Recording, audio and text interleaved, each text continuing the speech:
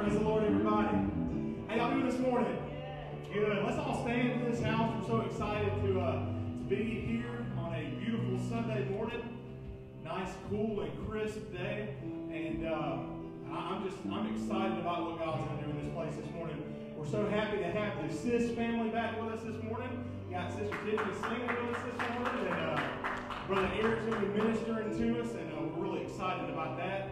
And so good to see so many familiar faces, especially Ashley Waller and Braxton. So good to have y'all out Pleasant this morning.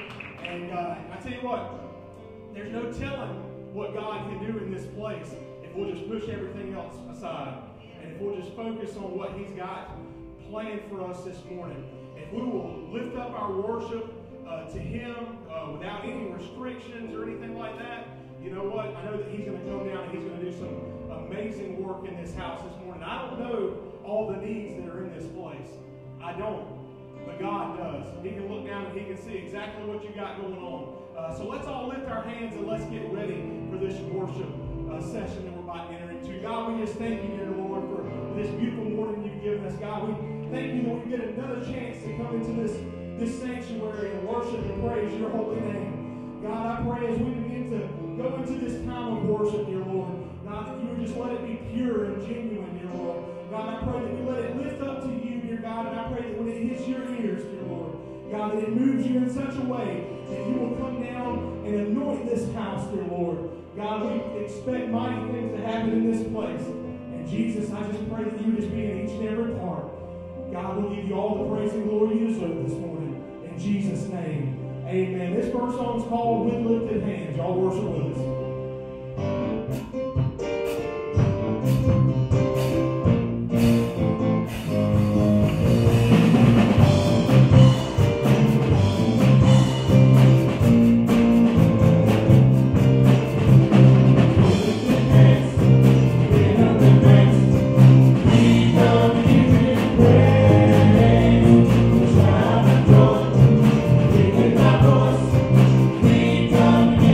Praise.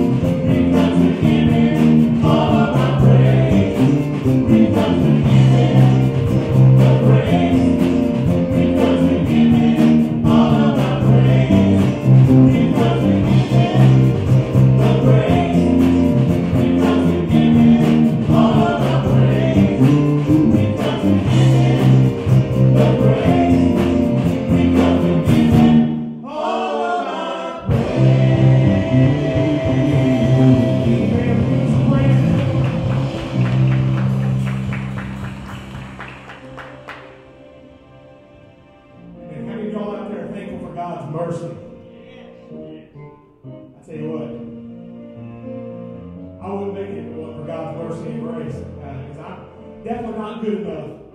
But you know what? I'm so glad that when He looked down at me and when He was on that cross, that I was good enough. And He shed all that blood for you and I this morning. So He is worthy of our praise. Y'all worship with us.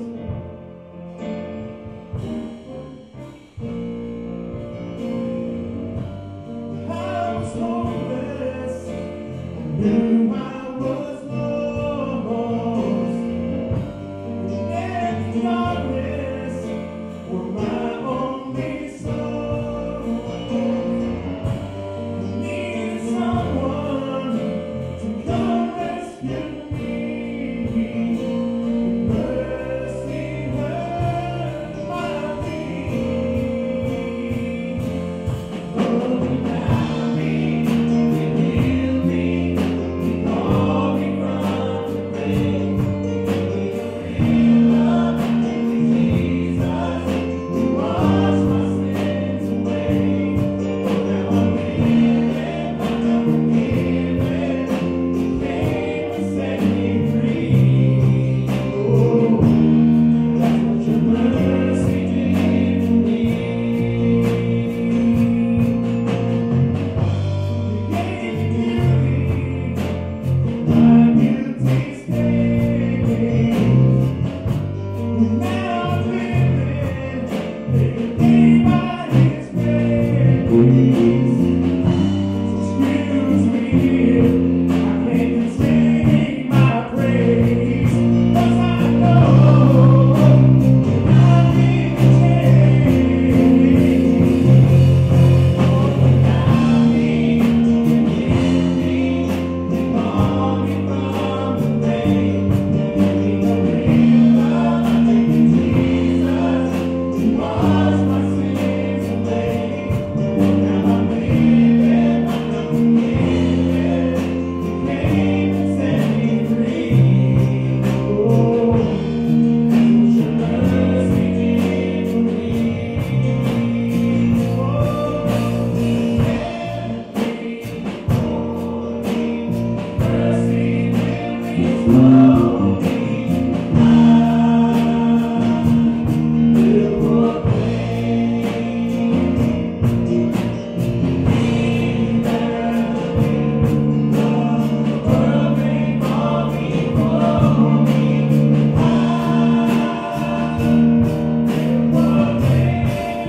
I will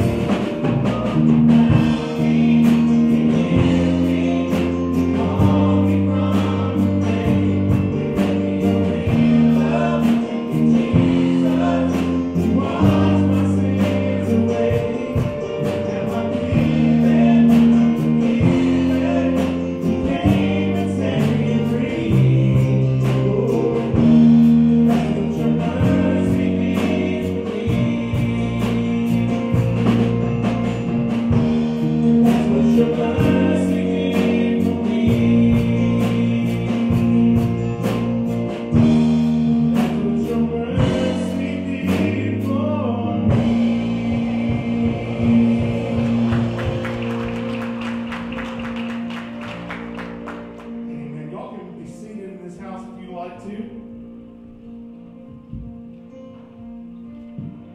We do have several announcements that we want to go over, and we got some prayer requests here. If my ushers will go ahead and kind of make their way down to the front.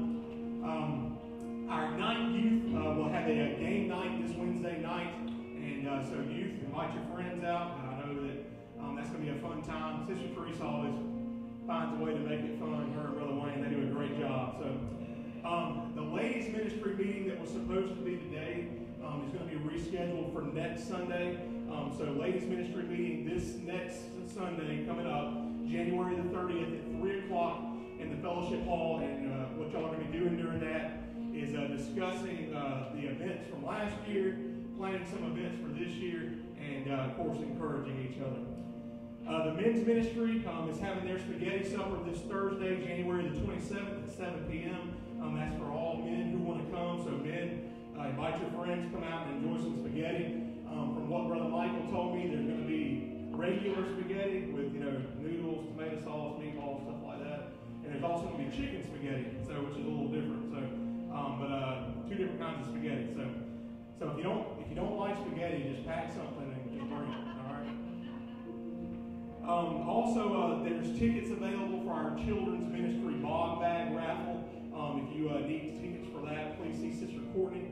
They are $1 a piece, and that directly goes to help the children's ministry funds. Also, we've got tickets available for the men's ministry gun raffle. Those are $5 a piece. I don't have any of those this morning, but if you'll get in touch with me, I can make sure that Brother Michael gets them to you. And also our Food for Friends shelf back there, we need to go ahead and get that refilled. I know we had a lot of food on there in December that we sent that way, and just an extreme blessing. So, some prayer requests that we want to mention here. We want to continue to remember Sister Missy Williams and Pastor Rodney in New Life Baptist Church as Sister Missy is battling cancer. Also, Dewey Hubbard, Dorinda Webb, Caden Williams, and Randy Shelton. They are all battling cancer also. We want to remember Brother Landon Hagwood and Sister Ashley Waller as they are continuing treatment and continuing their fight. We want to remember Sister Lisa Hammond. She is recovering in the hospital, and she is trying to get home. And so pray that God, provides a way for her to get home. If I'm remembering correctly, Sister Ashley, she's waiting on a chair, isn't she? She's actually at rehab. She's going to rehab. All the stuff should be delivered on Monday. Awesome. So she'll get discharged Monday. Awesome. All right. So pray that everything goes through with that and she gets to come home. So Becca Butler, she is recovering from eye surgery. Remember her. Charlie Bittinger and Charles Palmer, they both need healing in their bodies. Skylar Farmer, this is a young lady that was in a wreck. She's recovering from having several surgeries. Hunter Bell, continuing to recover from a surgery after having a head-on collision. But he is, like I said, Wednesday night, continuing to make progress. And so we pray that it keeps going that way. Kathy Ann Chapman, she's recovering from surgery. We also want to remember Brody, who's going to be having an EEG performed this week. Remember Cindy Tittle as well. She's not feeling well this morning. That's why they're not able to be with us. And then also Sister Amanda is not feeling well, so she wasn't able to be with us this morning. And then we want to remember the family of Charlie Hubbard. Brother Charlie Hubbard passed away this week. This is Brother Adam Boswell's grandfather, Brother Smiley's uncle. And they're going to be having his viewing tonight from 6 to 8 at Crawford Pentecostal for anybody who would like to attend that. So, is there any spoken request on my left-hand side this morning? Sister Teresa? Remember the family of George Bonner, his mother passed away. Yes, ma'am. Anybody else on my left? Anybody on my right this morning? Anybody on the platform? All right, let's all stand, and we'll go to the Lord in prayer and take up our Sunday morning tithes and offerings. Dear God, we thank you for this opportunity, dear Lord, to bring these prayer requests to you. God, you alone are able to look down into these situations, dear God. Jesus, these may just be names to some of us, but God, you know the situation. You know the person, God. It says that you know each and every hair that's on our head. And God, we know above all that you know the healing that needs to take place. God, you know exactly what's best for us. God, I pray that you would just have your will on these prayer requests this morning, dear Lord. God, we pray for your healing hand, dear Lord, your comforting hand, dear Lord, to come down into these people, dear Lord, these families that are being affected, dear God. Jesus, we pray for the ones that are battling sickness and COVID this morning. God, we pray that it would just Lord, that it would just cease, dear God. Jesus, I pray that you would just stop the spread of it, dear Lord. Protect our schools, God. Protect our workplaces and our families, dear God. And Jesus, I pray that as we take up our Sunday morning tithes and offerings tonight, this morning, God, I pray that you would just break it, bless it, and multiply it. Just give us the wisdom and knowledge to use it for the best of your kingdom here at Mount Pleasant. In Jesus' name, amen.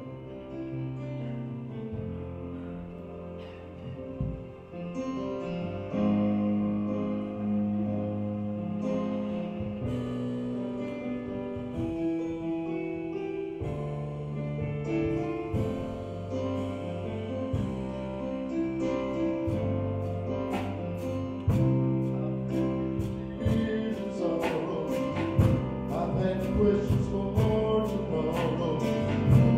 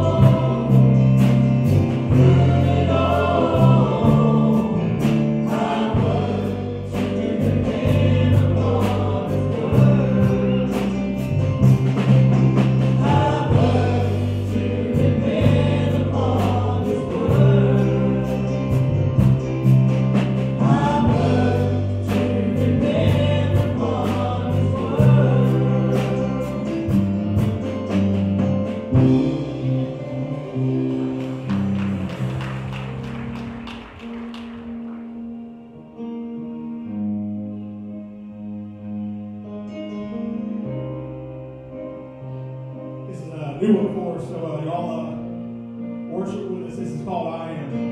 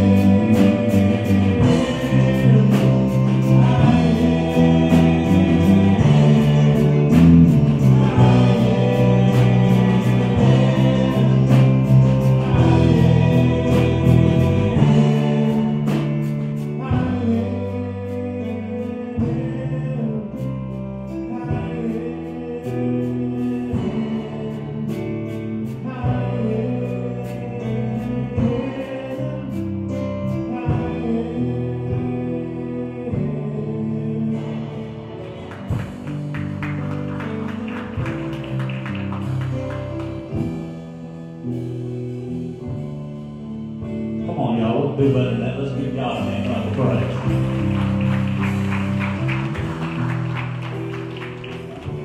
Y'all, I want to start out by thanking Levi for having me this morning.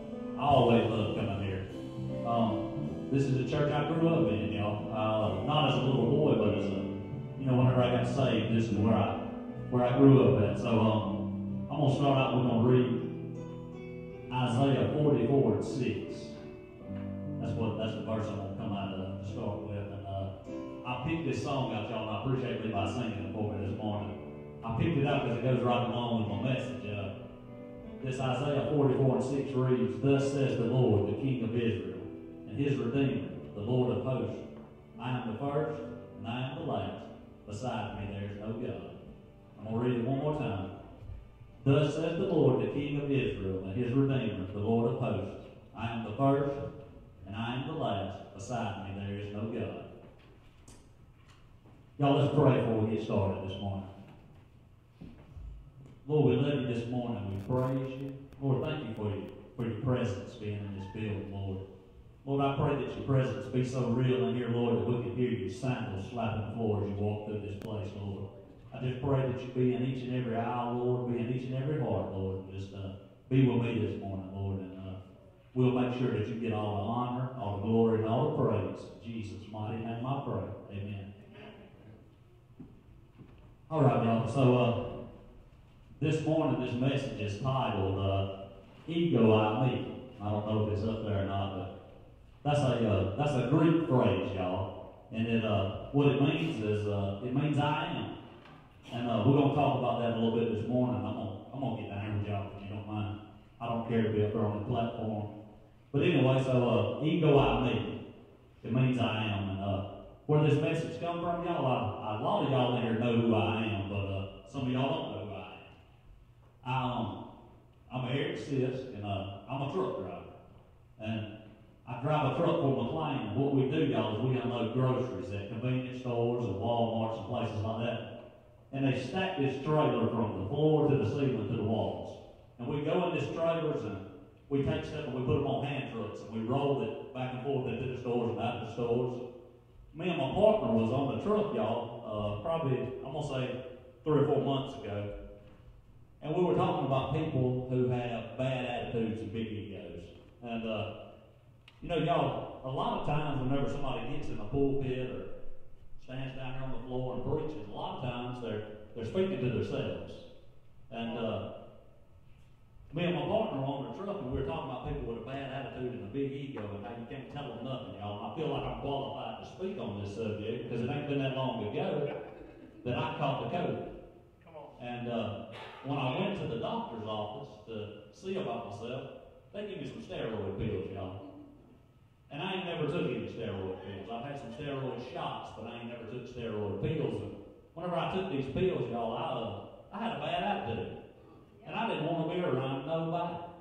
And nobody could tell me anything, because I didn't want to hear them. I didn't want to be around them. And Tiffany told me as I was talking about this, she said, you better throw that part in there. That you know that you done had a bad attitude. You had it for a long time. And I said, okay, well, I'll throw that in. Don't bother me. And so anyway, so I always think that if I'm going to hear somebody talk about something, I'd rather hear somebody talk about something that's been through that, what they're talking about.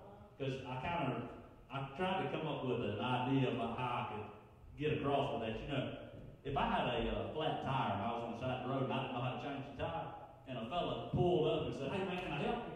I never read a book about how to change a tire and I didn't know what to do. I said, yeah man, come on, help me. You know, you never read the book. Obviously you know something. And me and this guy sitting there on the side of the road, and he's looking through his book, flipping pages, and we're trying to figure out how to change this tire. And then a man comes up and says, hey, I work at a tire shop. I change 100 of these a day. You want me to help you? I tell old boy to book, go on. You know, this man knows what he's doing. I'd rather him come help. Come on. So anyway, so I done had the bad attitude, and I done had the big ego, and I done had all that stuff. So I feel like I'm qualified to speak on this. But anyway, so me and my partner was on that truck. We were rolling these groceries back and forth, and we talking about folks who got the bad attitude and the big ego, and how you can't tell them nothing. You know, you can't tell them anything if they got the bad attitude and big ego. And I rolled a stack of groceries into that Circle K that we was at over in Gray, Georgia, and I come back to the truck, and I told him, I said, Ron, I think I can come with a message about that. And he said, you think so? And I said, yeah. He said, well, I said, I might take me a couple of stops, and I said what I can figure out. I'll roll some scripture around my head and see what I can come up with this. And he said, all right, do it. I said, all right, so we worked a couple more stops, and we still in Gray, and we get ready to go to Milledgeville, and I got back in the truck and thought, he ain't said nothing about it. I'm going to take me another stop. You know, I'm going to figure out something to go with this stuff. I had done already been thinking of rolling stuff around in my head.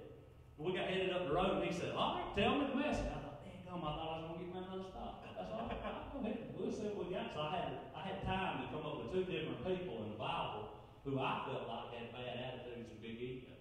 Come on. And so the 2 people that I come up with, the first one's going to be King Saul. And I'm gonna talk about him. And y'all, I'm going to tell y'all how I feel about, you know, about what happened in these situations. So I ain't going to read straight out the Bible or nothing like that. And then the second person I come with was John. So some of this stuff I might say, you can't look back in the Bible and find it. I'm sorry. It's just my ideas, what rolls around in my head. But anyway, so we'll start out with King Saul. So what happened with King Saul was just a normal fellow, and he was Saul, and Israel had decided they wanted a king because all the other nations had kings, and they thought, man, we want a king. They got something. Let us have a king. And sometimes y'all, it's a dangerous thing to want what other people have. Come on. Because you ain't looking at the big picture. That's right. Like, you might want a King Ranch F-250 with the saddle leather seats in it that Johnny's got over there. You might look at that truck and say, man, I want that truck. But what you don't know is Johnny's having to get up every morning at 3 o'clock in the morning and work 7 days a week to be able to afford that truck. And you don't want to have to do all that. You just want the truck. Amen. And you ain't looking at the big picture. So, Israel wants a king, and God gives them a king, y'all. He gives them King Saul. And King Saul's crazy if you'll look back in the Bible and read about Saul. He ain't got no sense.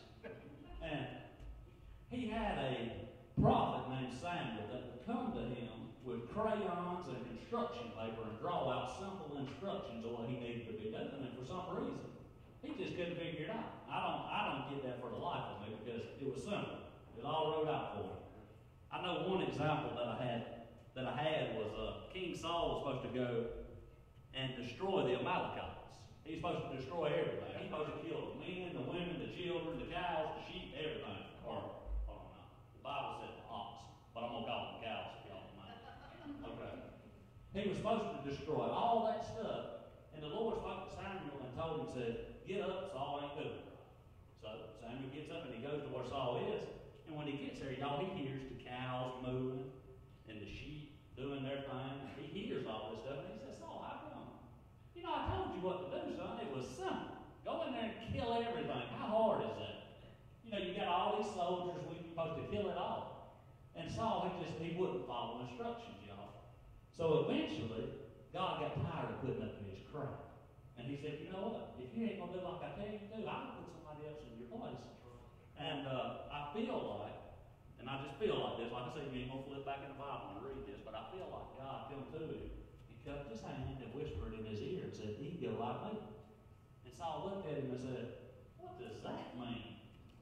And God laughs and he says, well, I'm glad you asked, son. That's a Greek phrase. And Saul said, well, I don't speak Greek. Like I said, what does that mean? And God said, it means I am. And Saul kind of looked at him and said, what do you mean I am? You am what? And God said, well, I am the one who created you.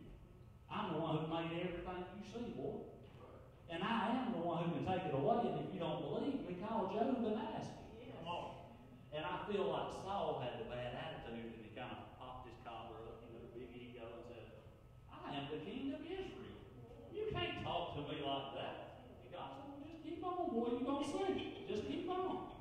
So we keep on reading in our Bible, and the next thing we see is that Samuel has went down to Jesse's house. God sent him to Jesse's house to anoint a new king. And he walks in the door and says, Jesse, line all your sons up. One of your sons is going to be the next king of Israel. I'm about to anoint him.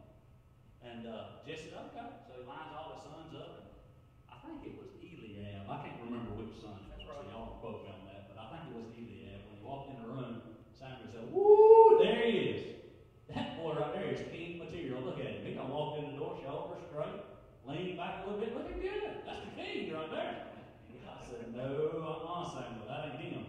See, the man looks at the outward appearance, but God looks at the heart of the man. Come on. He's worried about what's inside of us more than what's on the outside of us. A lot of times we get wrapped up in what's on the outside of us. So, God said, that ain't him, Samuel. Keep on looking. So Samuel keeps on looking, and he don't find none of them, and he goes to Jesse, and he said, Jesse, didn't I ask you to line all your sons up? And Jesse said, yeah, you said that. And he said, well, God ain't spoke to me about none of these boys. Is this all the sons you got? And Jesse said, well, no, I got another one out here in the field. And I feel like Samuel said, look, man, I've been wasting construction paper and crayons on Saul. I done come here and give you some simple instructions. All you had to do was get all your sons lined up. What in the world is wrong with y'all? How come y'all can't follow instructions? And Jesse said, well, like I said, I got another one out here in the field, and I didn't bring him in here because he's watching after the sheep. And you know, he's probably got sheep crap all over him, probably stinks a little bit. I don't know if you want to be around him or not. And Samuel said, hurry up and go get him. So I can look at him. Go get him.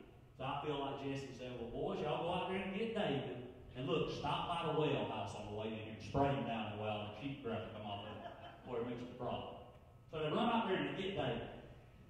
And they spray him down and they bring him in. And Samuel says, ooh, that is him. God spoke to him and said, hey, that's him. That's David. That's a man after God's own heart. That's the one I want. So Samuel anoints him with the oil. Well, y'all, as quick as Samuel anoints him with the oil, David didn't just poof become the king of Israel. They don't work like that. Come on. See, when God's got something for you, it's going to be a process. That's right. It's always going to be a process.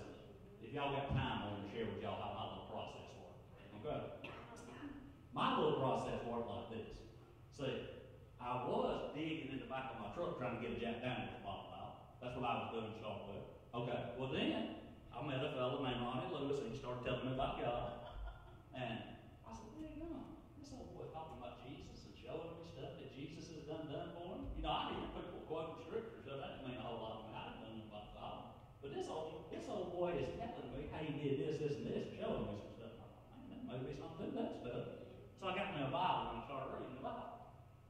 And as I was reading, y'all, I started enjoying reading the Bible. And I thought, man, what is going on right here? This ain't natural. So I was reading and looking through there, and y'all, I started falling in love with the words on the pages. And what I didn't realize was whenever I got over to the book of John, it says in the beginning was the Word. And the Word was with God, and the Word was God. Right. And then if you skip down to the 14th verse, it says, and the Word became flesh and dwelt among us. That's right. So I thought I was falling in love with the words on the pages. I was falling in love with Jesus. That's So right. that's how my process was. Amen. Well, then, like I said, I grew up in here, and I come to church one Sunday, and Gerald Taylor comes to me and says, hey, Eric, do you want to start teaching the youth on Sundays? And I thought, I hope I'm teaching somebody something. And he said, no, I'm serious. I think about it. And I sat there and thought about it. I said, well, that would be a chance to tell some people about Jesus. Yeah, I'll try that out. Yeah, we'll do that. So I'm still in my process. I start teaching the youth on Sundays, and I start doing that, and I'm teaching, and I'm writing stuff down, y'all, and I'm telling you, I got 10, 20 pages of notes for a 15-minute message. And them youngins ain't paying me a bit of attention. I ain't enjoying that a whole lot. Well, then the pastor comes to me and says, hey, Eric, I'm having to ride all the way from Congress to clean the baptistry in the church every 2 weeks. You think you can start cleaning the baptistry? Then I thought, man, I'm working 70 hours a week. I'm trying to get these 20 pages of notes for these 15-minute messages these folks ain't listening to me on. Clean the baptistry. And I thought, well, that's another chance to do something else. So I started coming up here and scrubbing on that baptistry every 2 weeks. And I wasn't really enjoying that either. I thought, dadgum. So I'm working 70 hours a week. I'm trying to get these notes together. I'm in here scrubbing, and I'm doing all that. And then finally the pastor comes to me and says, hey, do you want to be the men's ministry leader here at the church? And I told him, I said, hold on, listen. I can do that, but you're going to have to let me not do some of this other stuff I've been doing, because I got a whole lot going on. And he said, well, what you want to do? I said, well, look, I ain't going to teach no more. I ain't cleaning the baptistry no more. I'd love to be the men's ministry leader. Maybe them boys will listen to what I'm talking about. So I'm still in my process, and I start doing that. Well, then, all of a sudden, he starts tapping on the window. Levi's office in there, we got glass on it, y'all. I'd come to church and Pastor tapped on the window, and he'd say, hey, come here. I said, oh. So I'd walk in there and say, what is it? Man, I need you to get up there and have something to say this morning. I thought, I ain't got nothing to say. What do you mean get up there and have something to say? And they said, no, I need you to get up there. Just say something. Just come up with something. I said, okay, well, I did that. So I started coming up with something to say. Well, then, that happened, and then finally I started getting a little bit of pulpit time. And I thought, man, I don't know about some pulpit time. You know, I ain't no preacher.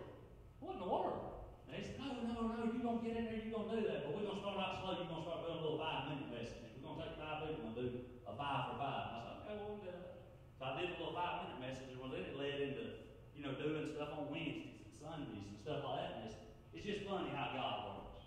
You sit there and you think, man, ain't no way I can do none of that stuff. Just like when I was working in working 70 hours a week. I thought, there ain't no way I can clean that baptistry every 2 weeks. Damn, I got a family at home, all this stuff. But God works in all of it. Come on. So he's taking David through his process, y'all. So the next place we find David is he's about to have to fight a giant. And, his daddy told him, said, look, son, I need you to carry some lunch over to your brothers. They over there fighting with the Philistines. Carry some lunch over to them. So David gets to, I feel like he went to Chick-fil-A and got a couple sandwiches. Y'all know that's the chicken, right? And he carried some number ones over to the battlefield. Well, David's over there passing out number ones, and he thought, Number one. I thought these boys, Daddy said these boys was over here fighting. They ain't doing nothing. This giant come out here talking trash, and they just standing here. They scared to death. Why did I bring them food? I done wasted all my money at Chick-fil-A food on these rascals. I ain't even fighting nobody. And anyway, so he's standing there listening to this giant talk crap, and he said, man, I don't like that. I don't like what's happening right here. So David goes to King Saul and says, look, I'll go up there and I'll fight that giant. King Saul said, boy, like I said, he's arrogant, cocky now, King Saul. You can't fight with him. He knows everything. That's how people with bad attitudes and big egos are. They think they know everything. You can't fight him. That man's been fighting. He's going to beat your eyeballs out your head, boy. You better not fool with him. And David said, no, I want to fight him. He said, look, God's done took me through a process.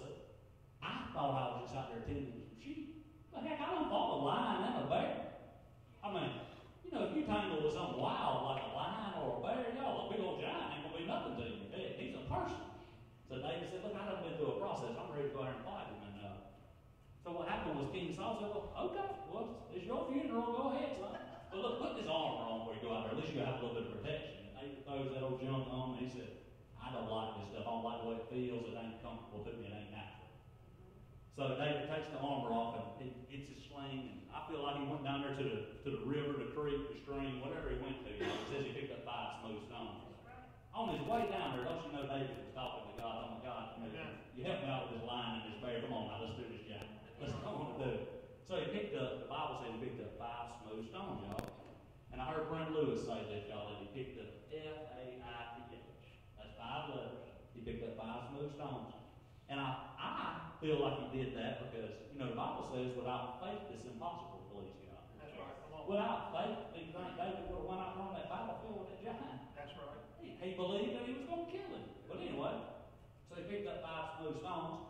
He hit Goliath in the head, killed him, cut his head off with his sword, and picked his head up, y'all, and carried it up in there, and I believe he threw it up in Saul's tent. Said, look here. Look what happened. How about that? And, like a mic drop. Just, I'm done. And anyway, so then the people in Israel start singing songs about David, how bad he is. He's killing all these people. He's fighting and winning and just doing it. And King Saul gets a little bit more of a bad attitude and gets jealous, and he don't like that. So anyway, here David is.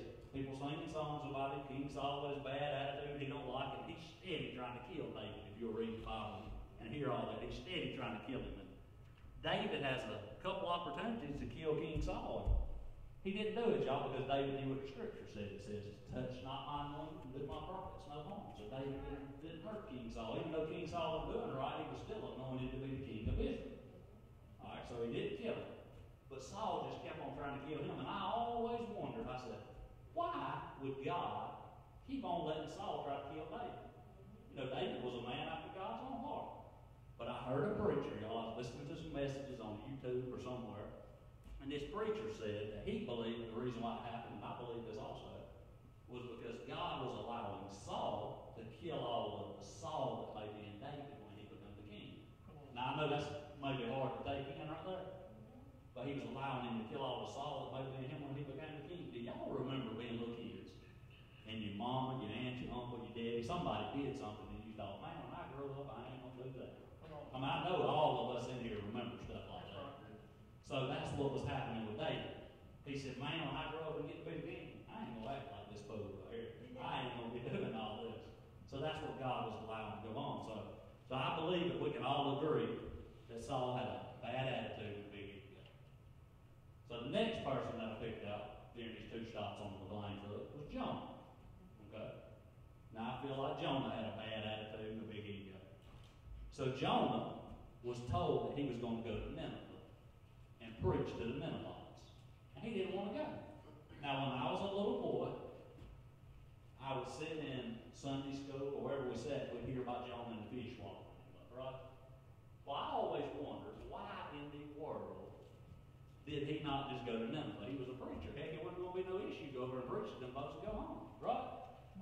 But later on in life, I found out the reason why Jonah didn't want to go to Nineveh is because the Ninevites were evil people. When the prophets would come into town and go to preaching to them, they would take them boys like a deer and take a knife, cut up their arms, cut down their stomach, cut down their legs, and they would debone them righteous. Debone them, take their flesh, everything out, not the flesh, but the meat, everything out from inside of them, take the carcasses, and hang them up on the post outside the city gates as a sign that don't come up in here preaching to us because we don't want to hear your stuff. You know what I mean? So whenever you come into Nineveh, you may see some bodies hanging up from the post out there. So no wonder he didn't want to go over and preach. He was worried he was going to get deboned. All right. So I feel like God come to him after he said he didn't want to go and cupped his hand and said, "Jonah, listen to me now. Ego, I me." And Jonah looked at him and said, "I don't know what that means."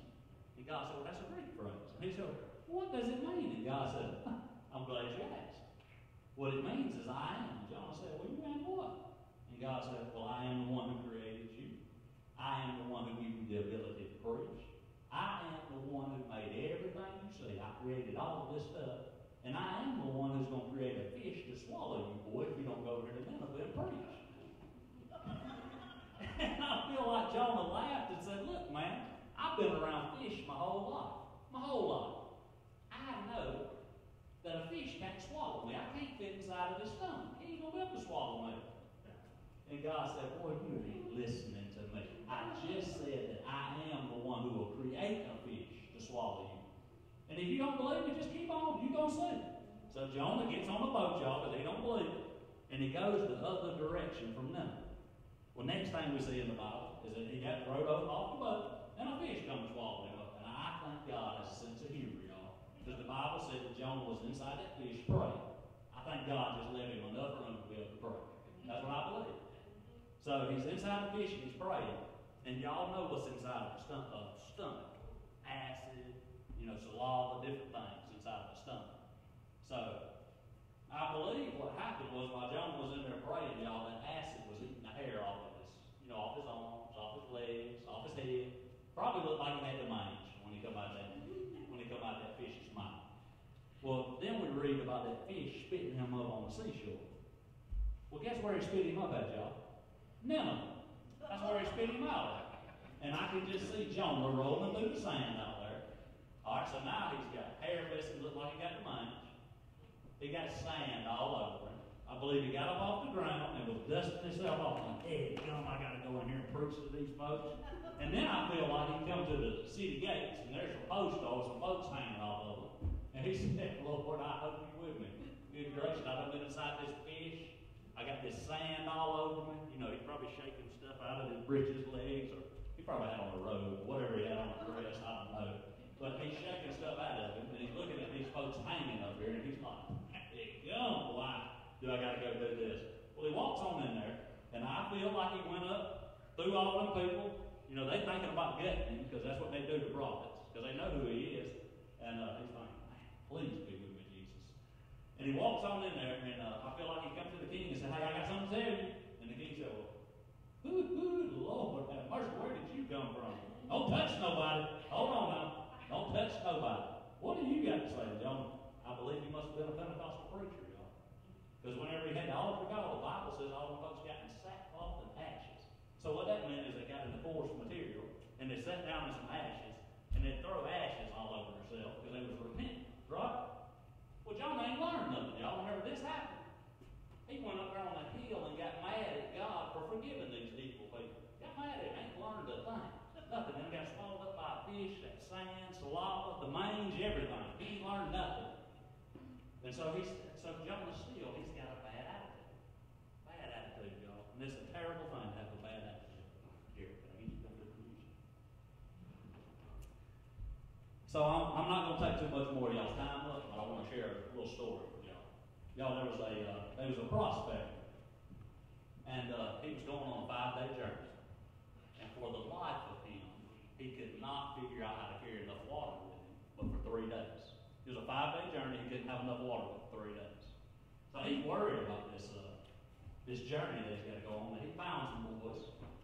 And they had been on the same journey. And he said, look, boys, I need to go on this journey because I heard whenever I get to where I'm going, I'm going to be able to make a whole lot of money. And they said, oh, yeah, you're going to make money. It's going to be good because we done been on the journey. See, we done did well. We come home, we paid our houses off, got all the cars paid for, we're ready to go.